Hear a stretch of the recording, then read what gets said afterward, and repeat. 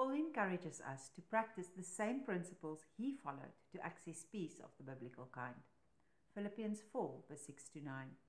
Never worry about anything, but in every situation let God know what you need in prayers and requests while giving thanks. Then God's peace, which goes beyond anything we can imagine, will guard your thoughts and emotions through Jesus Christ. Keep your thoughts on whatever is right or deserves praise, things that are true, honorable, fair, pure, acceptable, or commendable.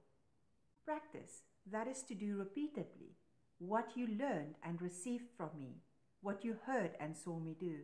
Then the God who gives this peace will be with you. Here are a couple of questions to reflect on. Press pause for more time to reflect. Where do you need more practice? What thoughts are running through your mind? What thoughts should you rather focus on? What action steps do you want to take at this stage?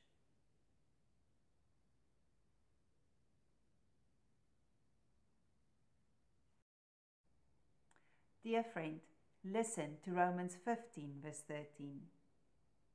May God, the source of hope, fill you with joy and peace through your faith in Him. Then you will overflow with hope by the power of the Holy Spirit.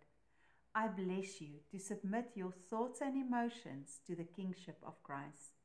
I bless you to take action as directed by Holy Spirit.